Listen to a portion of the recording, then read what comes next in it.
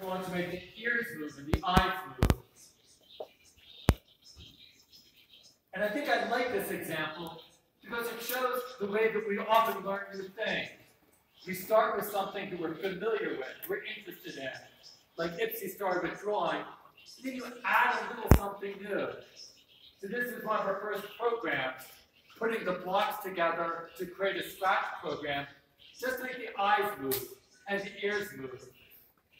But she really found this exciting.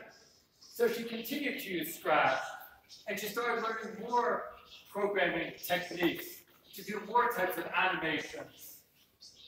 A little while later, she created this project called Lemonade Time.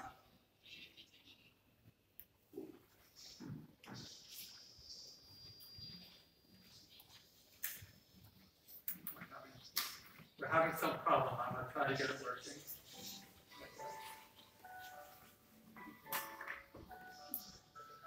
In this program, you use the arrow key to move this animal, the otter.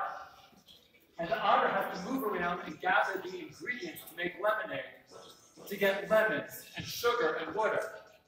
And you can get different types of advice or tips by asking other characters that you meet. So you can find a lemon, and you can ask the bee for advice. And you can get coins for buying sugar. So this is a much more complex project than Ipsy was working on. And Ipsy shared this project in the online community, and other people really enjoyed seeing what Ipsy was working on. As you can see, 17,000 people viewed Ipsy's project. Almost 2,000 people said they loved Ipsy's project. 88 people remixed Ipsy's project. That means they took Ipsy's project and made changes to some of the computer code or some of the images to make their own version. And we see that's the way many people use Scratch. It's often easiest to start with someone's project and start to make small changes to it and make it your own. 1,800 made comments giving feedback and suggestions and encouragements to Ipsy. And we can tell that Ipsy was reading the comments because if we look in her notes, she says, due to popular demand, the otter walks a little faster now. So evidently there were suggestions to make changes in her program. And like any good designer, she paid attention to her audience and made changes to make the otter walk a little faster. And many people really liked the artwork that Ipsy was doing. And they asked her, could we see more of your artwork? We'd like to take your artwork and use it in our own projects. So Ipsy started making projects like this one.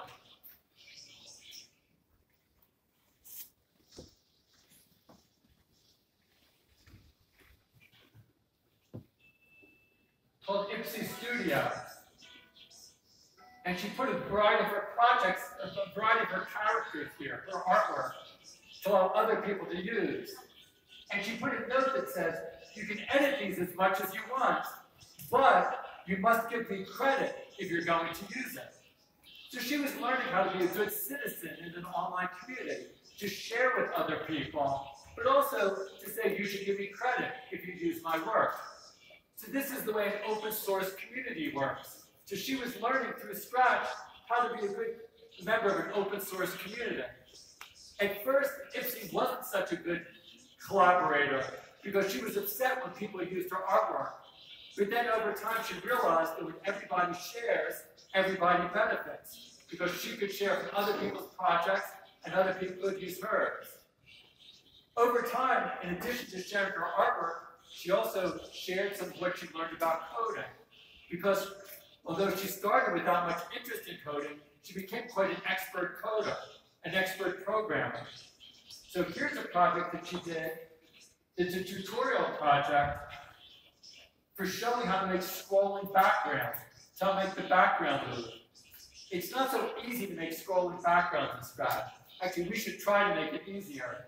But she figured out how to make it, the scrolling background, and she wanted to share her knowledge with others. So she had a whole tutorial showing how to do it, and she wrote comments in her code so that other people could make use of her code and remix her code to make their own scrolling backgrounds. You know, and I think that this is a way that, you know, Ipsy wanted to share her knowledge with others. And we see this happening a lot in the Scratch community. And it took us by surprise, because when we first developed Scratch, we figured that we would make some tutorials, and maybe some teachers would make tutorials. We never imagined so many kids would make tutorials. But in fact, there are thousands and thousands of kids who are putting tutorials online to share their knowledge with others. We were really excited to see how children like Ipsy were creating and sharing the Scratch website. So in fact, we reached out and we talked to Ipsy. At first, we just saw her project on the website. We were interested, so we reached out to talk to her. And this is the way she talked about her experience with Scratch. She said, I never thought I could do the coding part.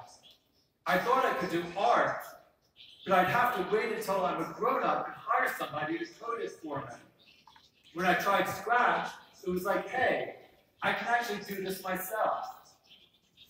And we really liked hearing this from Ipsy, because it showed that she'd become empowered by Scratch, that she felt that she could create things, that she would be someone who could, you know, make things with new technologies. And that's what we were really looking for in Scratch. We wanted people to feel a new way about themselves. As we thought about, you know, Ipsy's case, we saw that Ipsy was learning many different things as she was using Scratch, which are very much aligned with what our goals are in Scratch. We saw that as Ipsy was using Scratch, of course she was developing her thinking. And that's why many people are encouraging children to learn to code.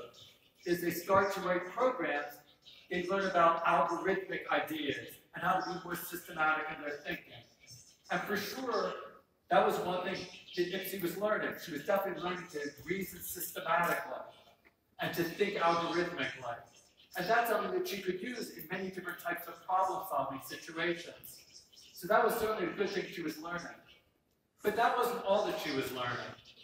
At the same time, Ipsy was also developing her voice.